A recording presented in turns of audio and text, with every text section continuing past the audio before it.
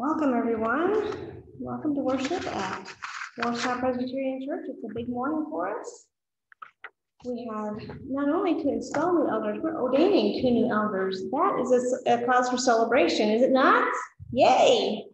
Yay! Come on, well, yay! Yay!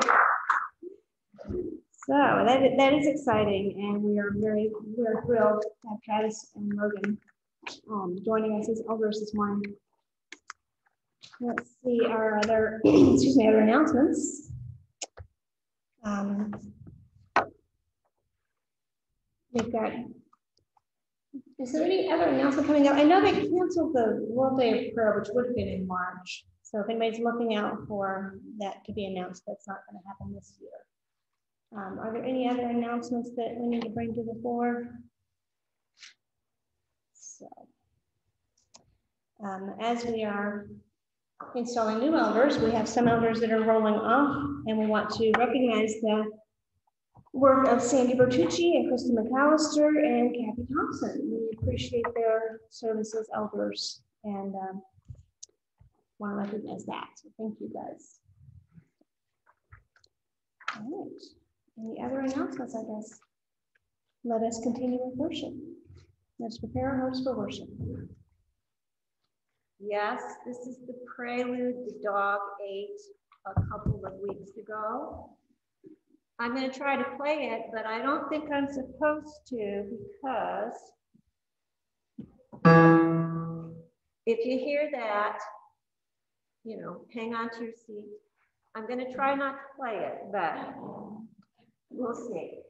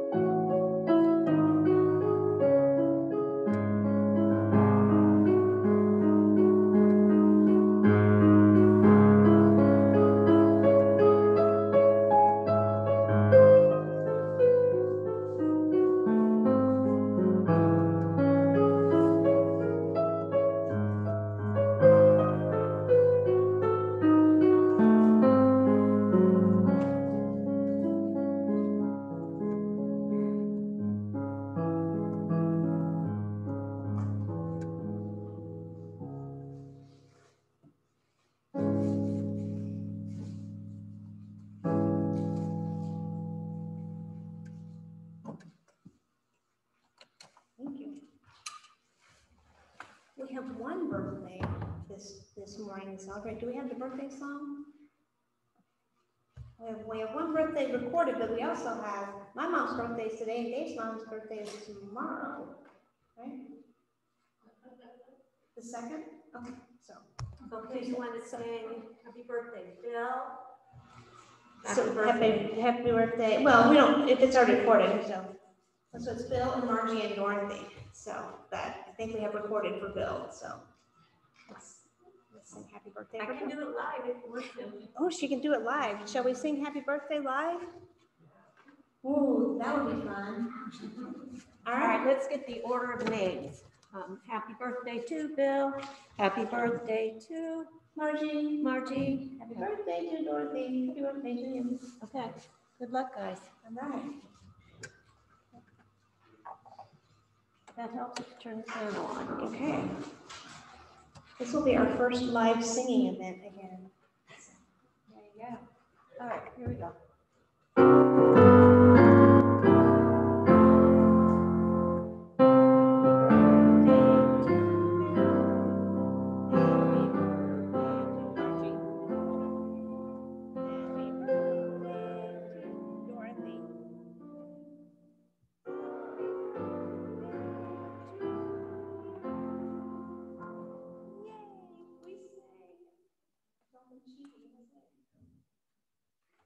It's wonderful to hear your voices again. Wonderful. And I'm sorry, I think I might have still been mic'd when I was sort of singing a little bit, so if you heard me, I'm sorry. Let us pray.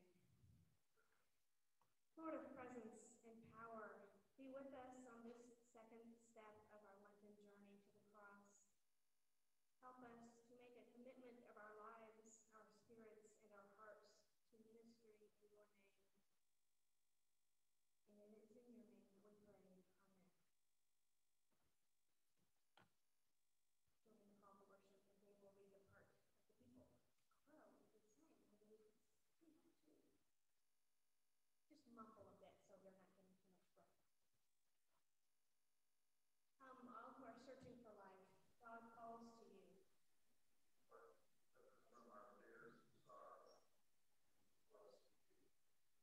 Are you ready for this journey?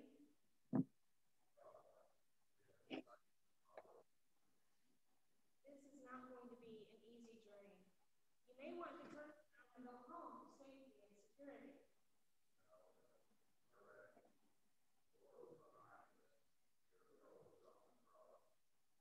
Many will begin the journey, but not all will. Are you ready?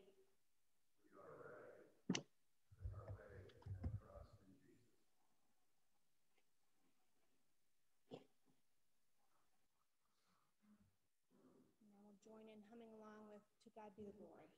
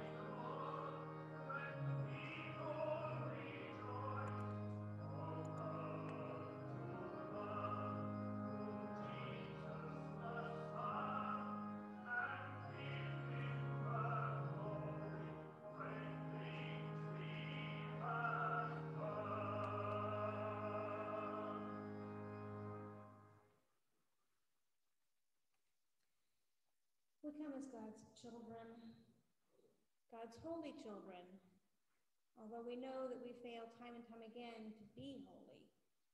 And God knows that. Yet God still seeks after us. God still wants us in the divine presence. And that is an amazing thing.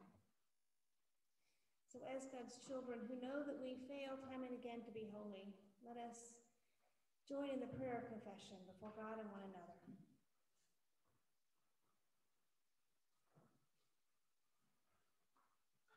God of our forebears, Abraham and Sarah obeyed you. They left their comfortable home to live in an unknown country. But we love our homes. We want to keep all of our clothes, toys, and comforts. We are quick with excuses about giving any of them up.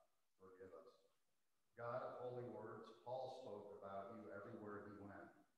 For what he said, he was whipped, put in jail, and even stoned. But we are slow to speak up about you. We are afraid we will be embarrassed, confronted, mocked. Forgive us. God incarnate, Jesus, you prayed not to die on the cross, but you obeyed. When we are called to do hard, frightening disciples' work, we make excuses or hide. Forgive us. Lord God, you call us to be disciples and promise to be with us. Give us the courage we need, for we pray in your name. Amen.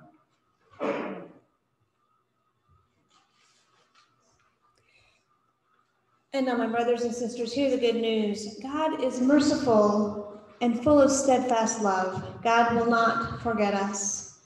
God will wash us clean and lead us on paths of steadfast love and righteousness and faithfulness. We are a forgiven people. Thanks be to God. And as a people who are forgiven and confident in the peace that Christ shares with us, let us share that peace with one another. Peace of Christ be with you. And also with you.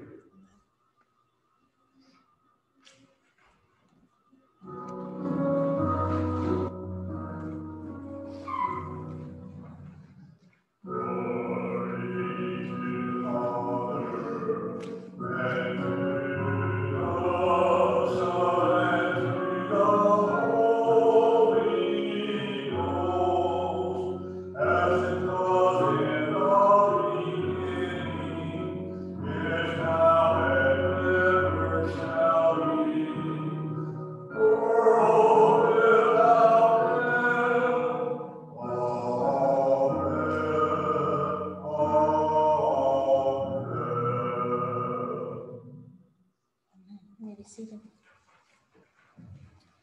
All right, girls, do you want to come down for children's time?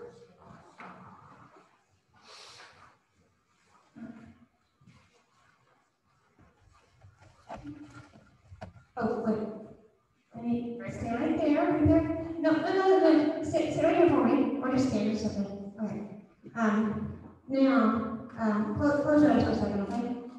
Okay. You got it closed? Can you see what I'm doing? Okay. I'm going to touch something on your hands. Hold your hands out. I'm going to touch you with something. I want you to see if you can tell me what you think it might be.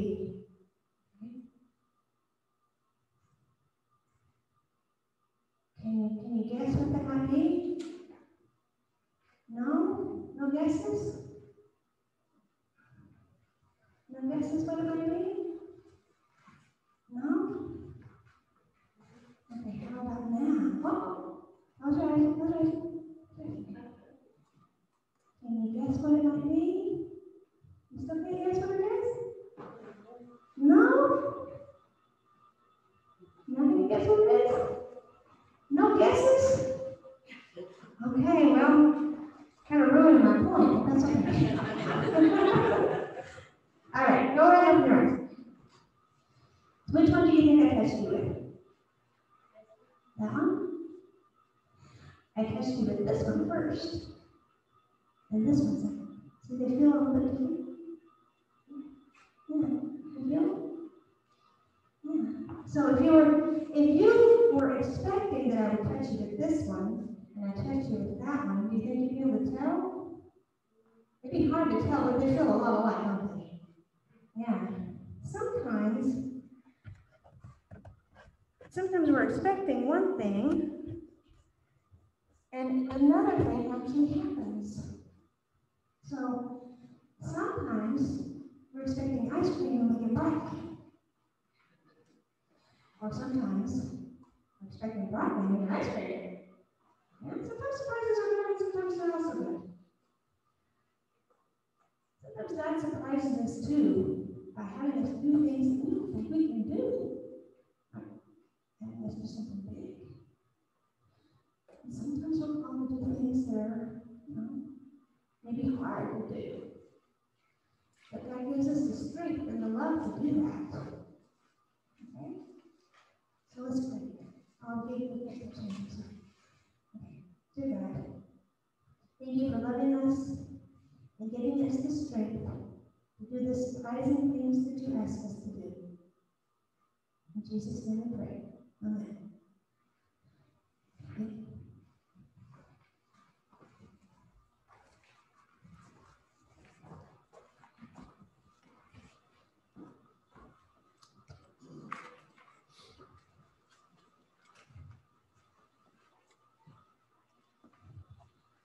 Our Old Testament reading today comes from Genesis 17:15 through 16. God said to Abraham, "As for Sarai, your wife, you shall not call her Sarai, but Sarah shall be her name. I will bless her, and moreover, I will give you a son by her. I will bless her, and she shall give rise to nations. Kings of people shall come from her." Our second reading will come from Romans 4:13 through 17. The promise that he would inherit the world did not come to Abraham or to his descendants through the law, but through the righteousness of faith. If it is the adherents of law who are to be their heirs, faith is null and the promise is void. For the law brings wrath, but where there is no law, neither is there violation. For this reason, the promise depends on faith, in order that the promise may rest on grace and be guaranteed to all his descendants, not only to the adherents of the law, but also to those who share the faith of Abraham, for he is the father of all of us. As it is written, "I have made you the father of many nations," in the presence of God, in whom he believed, who gives life to the dead and calls into existence the things that do not exist. Our gospel reading today comes from Mark's Gospel, chapter 8, starting in verse 31.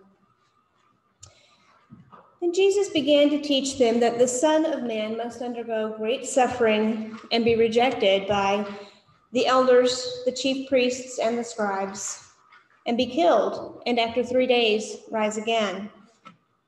He said all this quite openly, and Peter took him aside and began to rebuke him. But turning and looking at his disciples, he rebuked Peter and said, "Get behind me, Satan, for you are setting your mind not on divine things, but on human things." Jesus called the crowd with his disciples and said to them, "If any want to become my followers, let them deny themselves and take up their cross and follow me.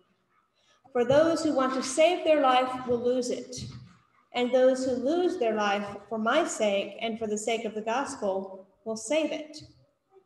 For what will it profit them to gain the whole world and forfeit their life? Indeed, what can they give in return for their life?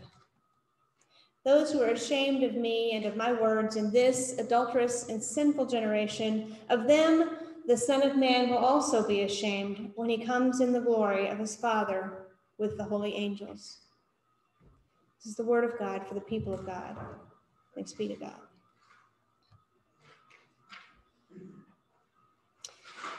Take up your cross. You know, when we think of cross, we think of Jesus, right? We think of the cross. It's a symbol of love, of forgiveness, even resurrection. Imagine Jesus saying, "Take up your electric chair, take up your noose, take up your gallows, take up your lethal injection. Imagine if Jesus used a word or a phrase there that we recognize as a means of execution, because that's what he says here. To those who were listening, they weren't thinking a symbol of religion. They were thinking a symbol of death, of execution.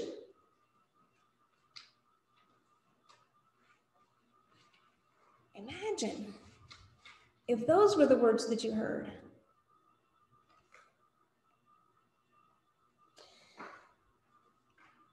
Now, the context here is key. When this talk about suffering is taken all by itself, it's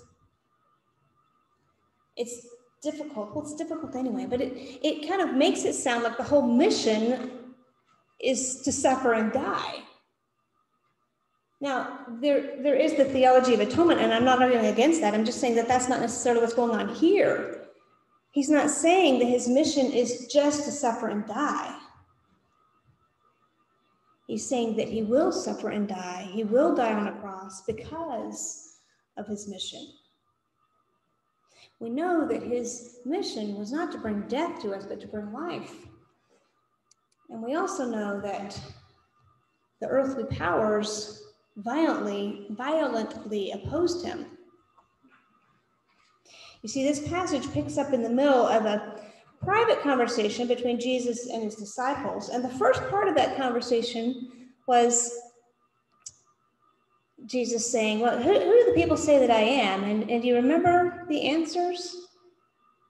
Some people say you're Elijah. Some people say you're John the Baptist. Some people say you're one of the prophets. Those are all great things. And then Jesus asked Peter, who do you say that I am? And Peter says, you are the Messiah. And in Mark's version, the very next verse is, he sternly ordered them to tell no one. Then we pick up with our text for today. Teaching them about picking up their cross and following him. Teaching them about the suffering they must undergo.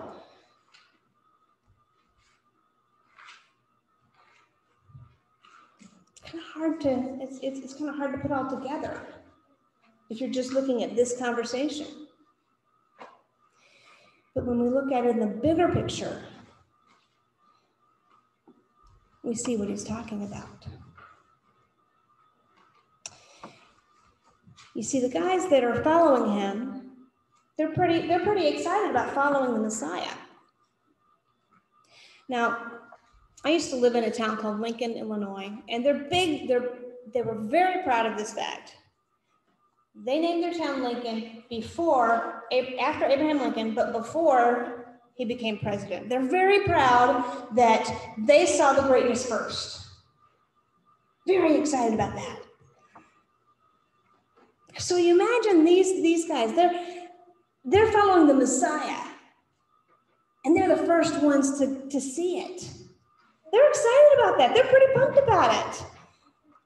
I mean, just a couple of pages in your Bible, if you turn over, you see that they're arguing about which one of them is the greatest, which one will sit on the left and on the right when he comes into his glory. They're vying for the best seats in the house. It's hard to blame them. They've witnessed a lot of awesome stuff. The fanfare of all the people following him, the healings. They've witnessed him kind of sparring with the religious leaders and winning. They're pretty excited about it.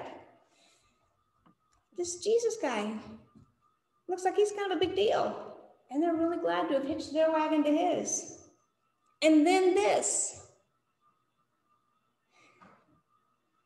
The Son of Man must die. Pick up your cross, go with me.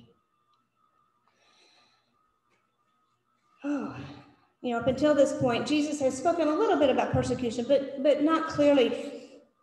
The text says now he clearly, openly talks about what he must do. He must undergo rejection and suffering and death. Yes, he'll rise again, and yes, the persecuted and the martyred disciples will receive a new life, but The hard truth he's saying here is that the road to the messianic glory runs right through Golgotha, the place of the cross. He tells them that as his disciples, they are following him to a cross. Now, Mark does not argue here that that's the primary mission of Jesus' incarnation, that the primary purpose is to suffer and die. In this context, what Mark is saying is that the cross is a consequence of the greater mission. I'm not arguing against the atonement. I affirm that. I'm just saying if that's what if you stop there, you miss what he says in this text, which is when you follow me, people will be mad. Even in the face of conflict, Jesus is unflinching in his insistence that the divine mission to welcome and reconcile sinners overrides the stigma of associating with them. The divine mission overrides the anger of the powers that be. The divine mission to alleviate human suffering overrides any religious or human tradition that gets in the way. Now, let me be clear, this is not like a Christian correction to the legalistic Judaism. This is what the prophets have said all along.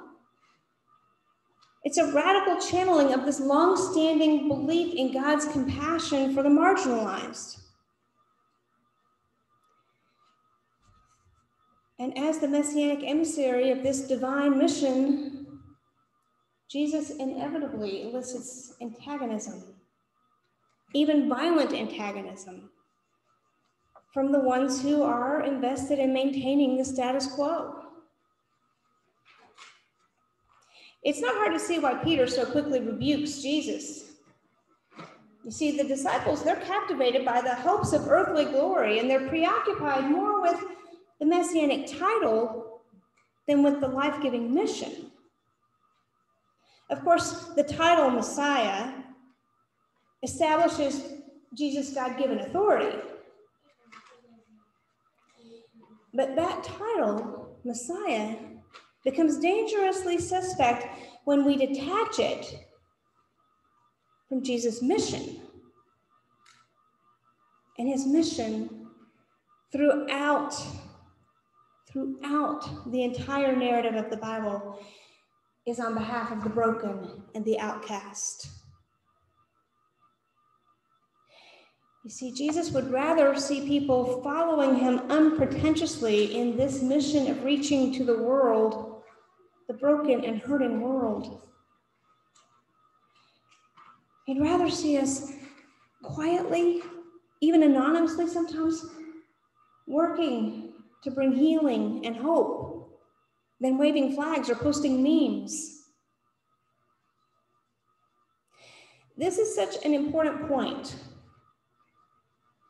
that Jesus calls Peter Satan for his self-serving confusion of the title and the mission.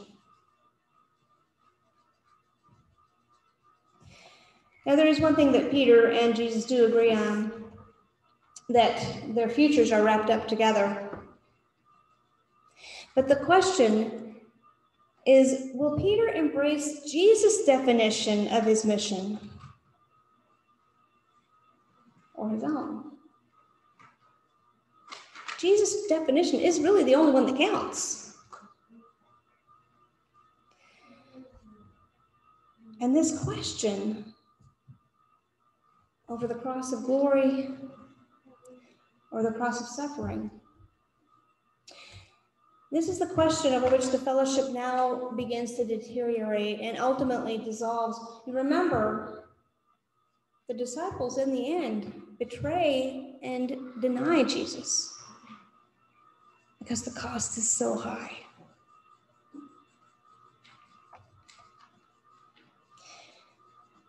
This is a hard message for us today. So much of North American Christianity is founded on a comfortable affiliation with Jesus.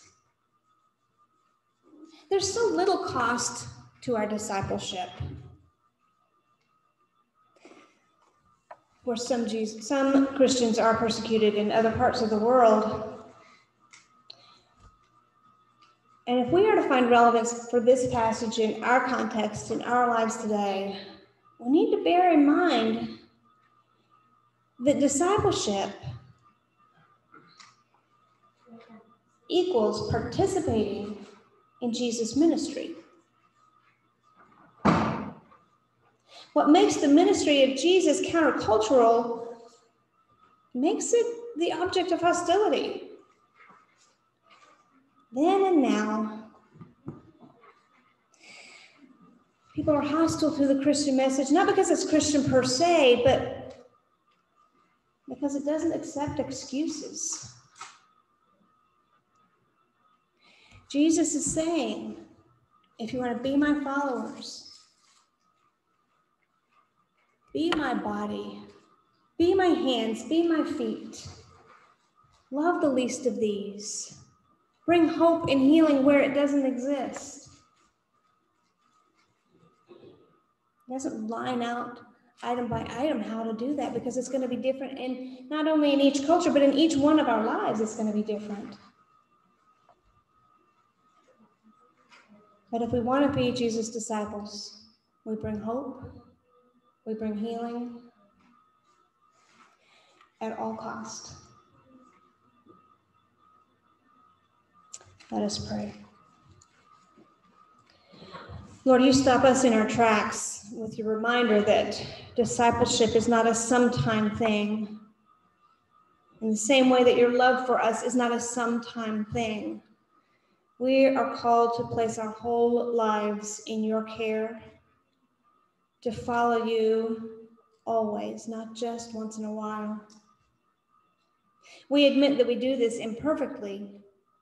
We focus sometimes on the wrong side of the equation because the demand is great, the need is great, our energies are limited.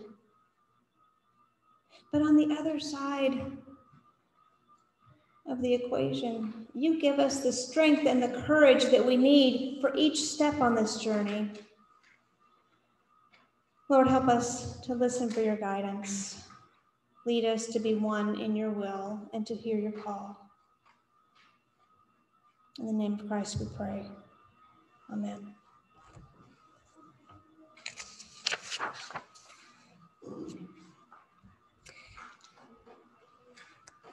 And now I invite the clerk of session and our two new elders to come down.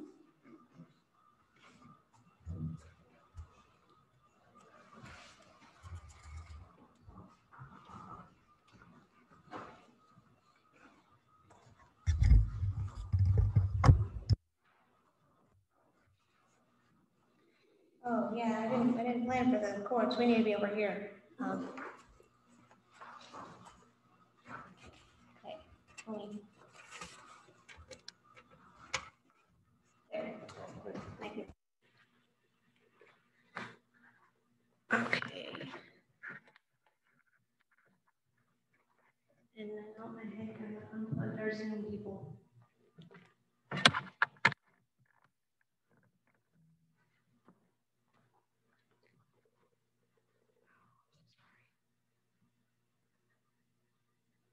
Okay, they're still here.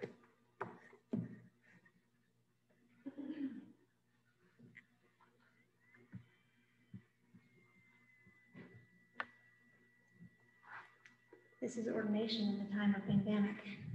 So.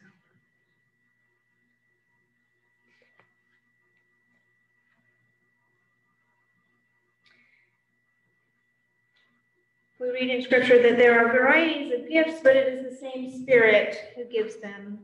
There are different ways of serving God, but it is the same Lord who is served. God works through each person in a unique way, but it is God's purpose that is accomplished. To each is given a gift of the Spirit to be used for the common good. And together, we are the body of Christ, and individually, we are members of it. We are called into the Church of Jesus Christ by baptism, and marked by Christ, by his own Holy Spirit. This is our common calling, to be disciples of Jesus Christ and servants of our servant Lord.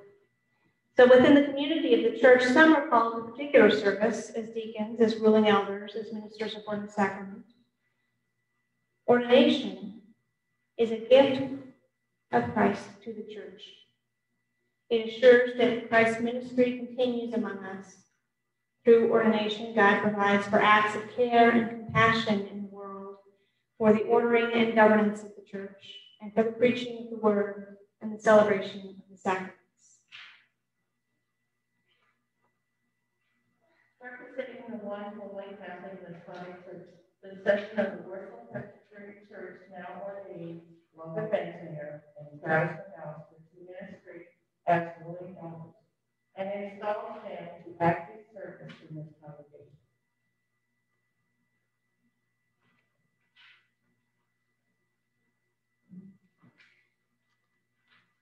As God calls some to particular forms of ministry, God calls us all to bear gladly the yoke of Christ given in the covenant of baptism. Let us therefore reaffirm our baptismal vows.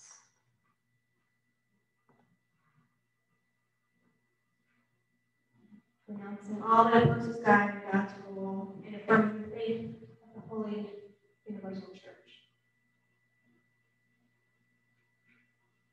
To the Church. Trusting in the gracious mercy of God, do you turn away from the ways of sin and renounce evil and its power in the world? Do you? So I do. Do you turn to Jesus Christ and accept him as your Lord and Savior, trusting in his grace and love? Do you? Will you be Christ's faithful disciple, obeying his word and showing his love? Will you?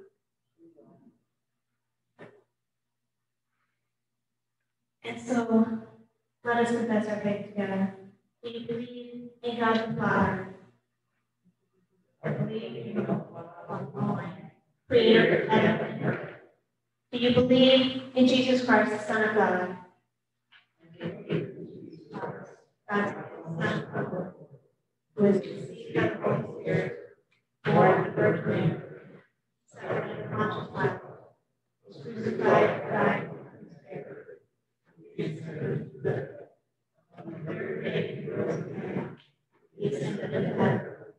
He is seated at the right hand of the Father, and will come to judge the living and the dead. Do you believe in God the Holy Spirit? I believe in the Holy Spirit, the Holy Catholic Church, the communion of saints, the forgiveness of sins, the resurrection of life, and the life after. The Lord be with you. Let us give our thanks to the Lord our God.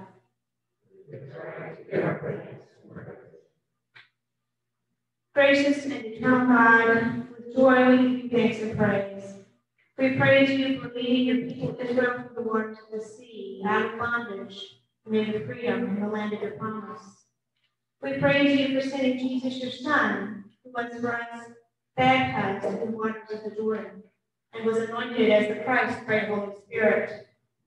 Through the baptism of his death and resurrection, you set us free from the bondage of sin and death, and give us cleansing and rebirth.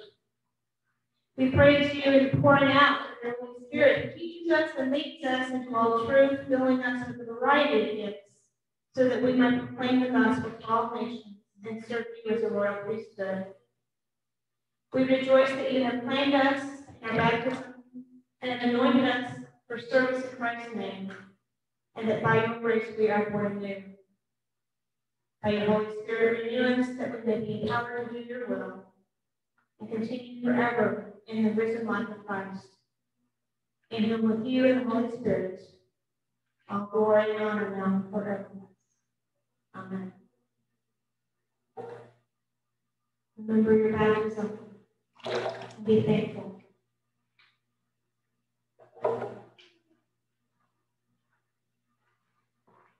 Father,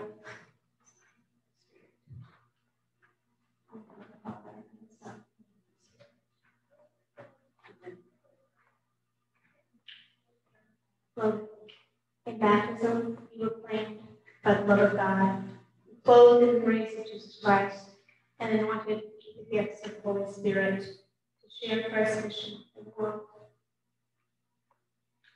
Travis, in baptism, you were claimed by the love of God, clothed with the grace of Jesus Christ, and anointed with the gifts of the Holy Spirit to share Christ's mission in the world.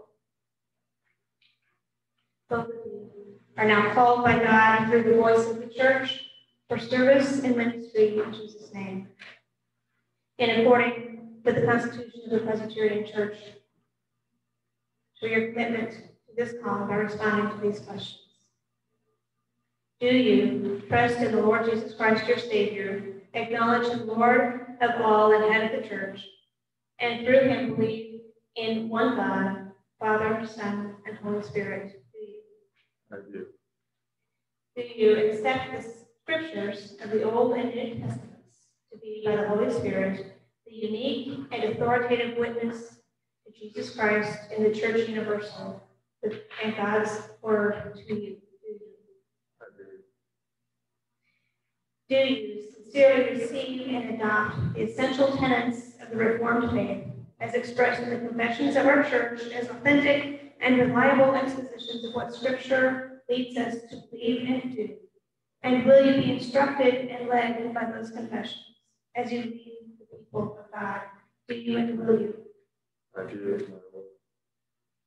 Will you fulfill your ministry in obedience to Jesus Christ under the authority of Scripture and be continually guided by our confessions? Will you? Will you be governed by our church's polity, and will you abide by its discipline? Will you be a friend among your colleagues in ministry, working with them, subject to the ordering of God's Word and Spirit? Will you? Will you, in your own life, seek to follow the Lord Jesus Christ, love your neighbors, and work for the reconciliation of the world? Will you? Do you promise to further the peace, unity, and purity of the church? Do you?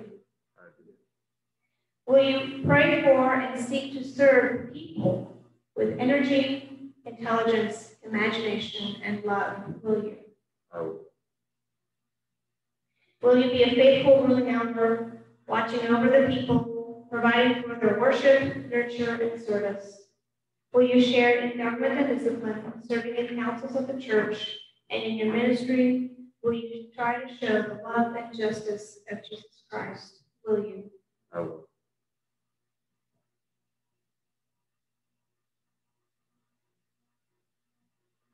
Do we, the members of the church, accept Travis and Logan as ruling elders, chosen by God through the voice of this congregation to lead us in the way of Jesus Christ?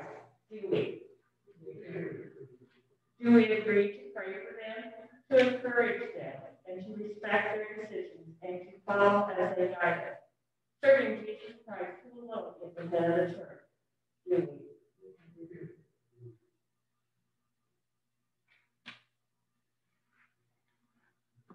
we? Lord, with you. Let us give thanks to the Lord our God. It is right to give our praise. Let us pray. Gracious and eternal God, with joy we give you thanks and praise. Through the ages and in every place, you have chosen servants from among your people to point the way to salvation by your grace. We are grateful for the ancestors of the faith who followed without fear, placing their trust in you alone. For judges and monarchs who ruled in righteousness and peace. For prophets and apostles who spoke your words of mercy and truth. For leaders and teachers in every age who have nurtured your people in faith and in faithfulness. Above all, we praise you for Jesus Christ, who came not to be served, but to serve, to give his life to set others free. Anointed by your Holy Spirit to proclaim your reign on earth, revealing your saving love in all that he said and did. Gracious God, pour out your Spirit upon your servants, Logan and Travis, whom you have called by baptism as your own. Grant them the same mind that was in Christ Jesus.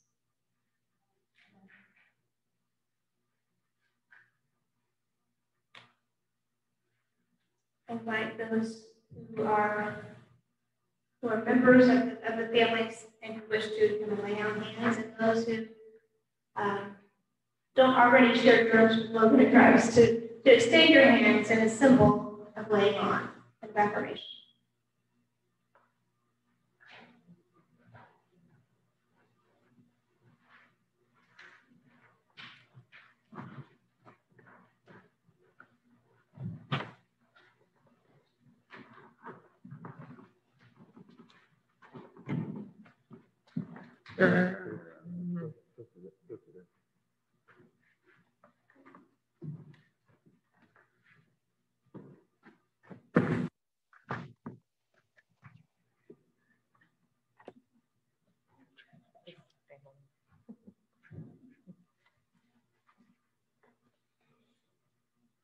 Travis and Logan, you are ruling elders ordained to the ministries of service and governance in the Church of Jesus Christ for this congregation. Be faithful and true in your ministry so that your whole life will bear witness to the crucified and risen Christ. Welcome as elders of the Church of Jesus Christ, and specifically the service of this church. We are so glad to have you as brothers in Christ. And now, go ahead and turn around and say hi to everybody, as if they don't know you. So, present Logan and Travis as your new elders. Thanks be to God.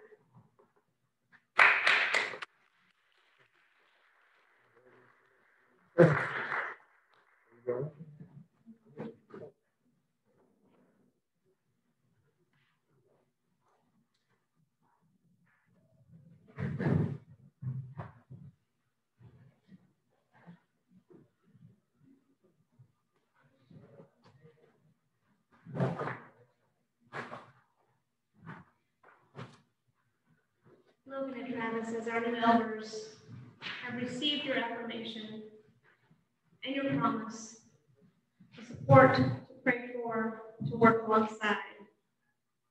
That promise extends not only to our new elders, but to all active elders.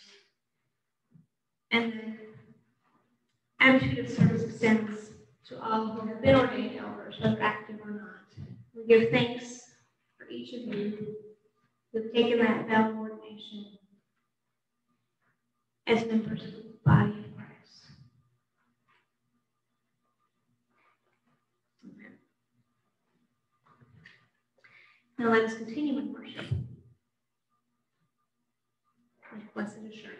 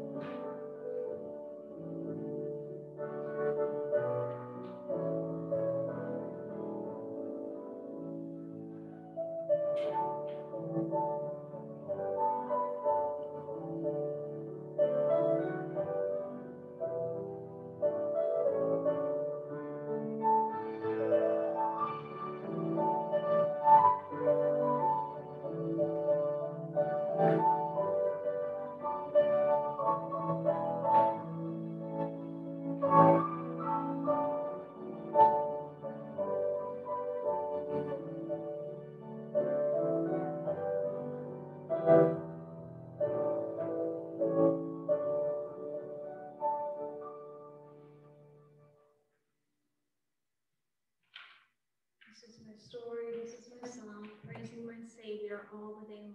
I love those words. We come to the time as the body of Christ when we share those things that are on our hearts and on our minds.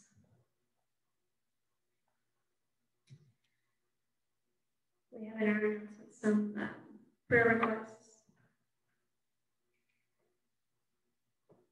Are there any others to add to that?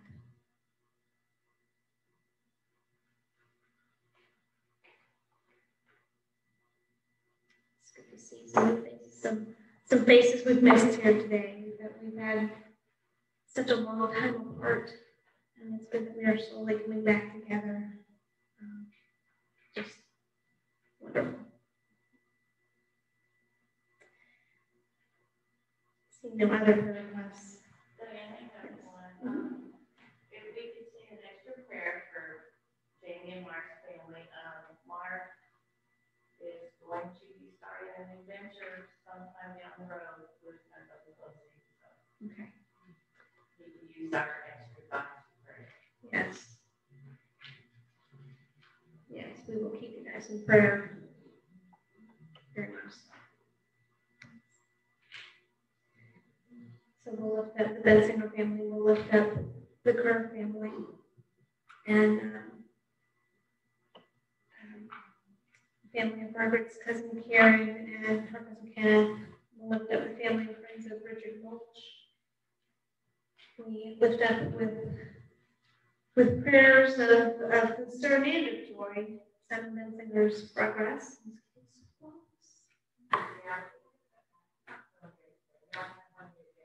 Okay. So, all right, so yeah, so he's not feeling well today. So we have one good day. We might have one good day, but we look forward to many, many more. But for today, we pray for Simon to feel better, definitely. And we also lift up Kathy Thompson's family, her friend Ron Mason, and her uncle Robert Coots. Let us go to God in prayer. Redeemer God, we pray, knowing that you are with us on this Lenten journey. Help us to discern what is our cross to bear, and help us to bear it with the grace and conviction that reflect you.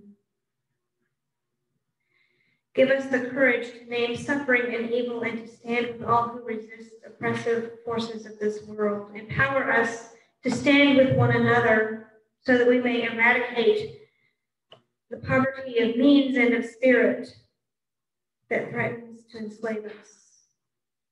Inspire us to see you in the eyes of one another. Sustainer God, we pray for the loneliness and the isolation that lingers in the midst of this pandemic. We pray for the many disruptions of our lives, some of which have silver linings, but many that do not. We lift the names of ones we have said aloud. We lift the many whose names and faces we hold silently in our hearts. Comforter God, we pray for all who grieve and whose uncomforted grief remains an open wound of loss. Rejoicing God, we pray in praise for the reminders of your care for us. We give thanks for those who celebrate birthdays. We give thanks for promises of healing, for glimpses of healing. We praise you for guidance and the care that you show for us. We praise you for the good news of new beginnings. We praise you for the willing hearts of your servants, Logan and Travis. We praise you for the service of elders Sandy and Kristen and Kathy. We praise you for the ministry of this church and all of the churches in our community. Holy God, we pray for the church, for your church, not that we doubt it will survive, for we know that it will, But Lord, we pray that we may be a part of it. Lead us in new ways to live your mission. Bring us into the beloved community. Show through us the boldness of your Spirit. Be with us. Help us to remember that your love is poured out for all people, that you are never far away from us. We pray as your people. We pray as you taught us, saying together, Our Father, who art in heaven, hallowed be thy name. Thy kingdom come, thy will be done, on earth as it is in heaven. Give us this day our daily bread, and forgive us our debts, as we forgive our debtors. And lead us not into temptation, but deliver us from evil. For thine is the kingdom, and the power, and the glory forever. Amen. God is a fountain of good gifts that are bestowed upon us. So let us respond to these gifts by returning a portion of our resources as a sign that all of who we are is a gift from God. I invite you, as you leave, to place your offerings in the plates at the back, and we celebrate those offerings.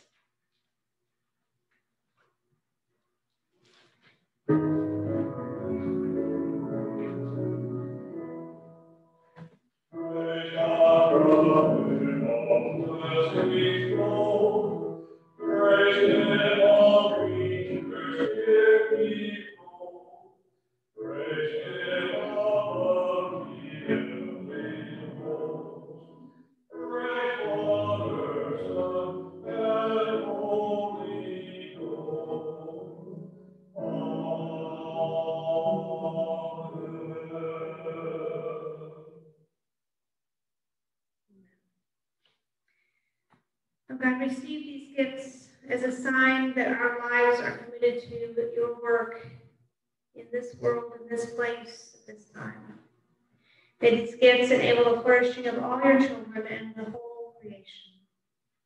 Amen. Now, my brothers and sisters, as you go into the world, find your cross. It may not be a heavy one. Find the ways that you can seek to serve God and love one another throughout the week. And if it seems like too big a task, remember that the love of God is big enough to sustain you. And if you're not sure what to do, remember that the life of Christ will guide you and embolden you. And if you're feeling a little bit alone out there, remember that the fellowship of the Holy Spirit will keep us together always and until we meet again. Amen.